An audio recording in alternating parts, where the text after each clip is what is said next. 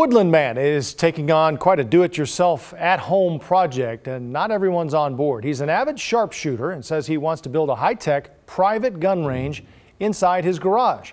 Taylor Vito spoke with that man, and Taylor, he will have to get approval from the city first before this can happen.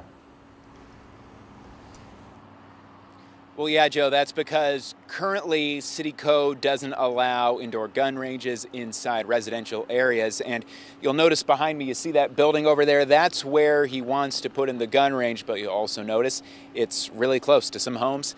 Not everyone's thrilled about that.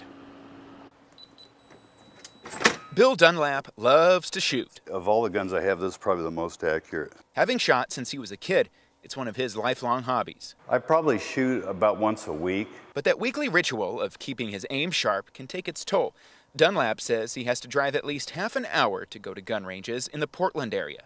A lot of driving. Out of all that commuting came an idea. And that's kind of like why I'd like to have a indoor shooting range, target range, here at my home. Dunlap wants to make a gun range that's secure, soundproof, and up to NRA standards, he says. There would even be an HVAC system for fumes, all inside his garage and shop building next to his home. Doing all of that will cost roughly $60 grand. I usually like a straight shot, so it'd be standing from this end of the building, I'd be shooting down towards that end of the building. Now, currently, Woodland city law wouldn't allow something like this. So Dunlap approached city council and asked if they could work with him. Currently, city leaders are looking at an ordinance that would allow regulated indoor shooting ranges in residential areas. I'm ready to build, ready to go. Not everybody is as fired up as Dunlap, though. One of his neighbors sent this letter to the city saying he's concerned for his kids' safety. He worries property values could take a hit and that it would be noisy. You won't be able to hear it outside. Dunlap disagrees and says he'd hire an architect to design the range to make sure it's safe and built the right way.